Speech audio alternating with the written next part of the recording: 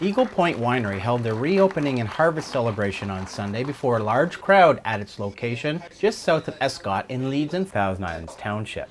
It was a chance for the new owners to be introduced to the community as well as the community to the new owner. Over 100 people came out for the open house and opening ceremony, which included a ribbon cutting ceremony and a traditional lion dance, a Chinese custom for special occasions, business openings, and significant events. Later, the people in attendance were served a complimentary lunch, and the winery hosted a food drive, encouraging patrons to bring in non-perishable food items to the winery for the local Gananoque Food Bank. The food drive continues through the month of September.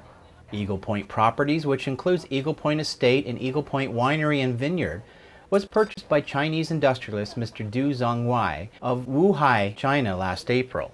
Du was not in attendance on Sunday. Representing him was Eagle Point Winery Vice President Zhang Yu Li, who spoke to the crowd in Mandarin. Also on hand were Tom Lawler, Project Development Manager for Eagle Point, and Township Deputy Mayor Heidi Conroy, who was also joined by Councillors Wendy Merkley, Velma Kelsey, and Bridget Lesage Tai.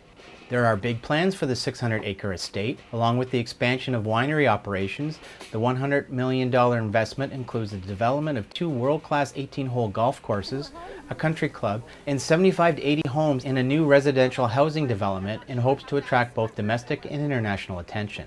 For more information on the Eagle Point Winery, log on to their website at eaglepointwinery.ca. Near Escott, Dale Elliott, BN TV News.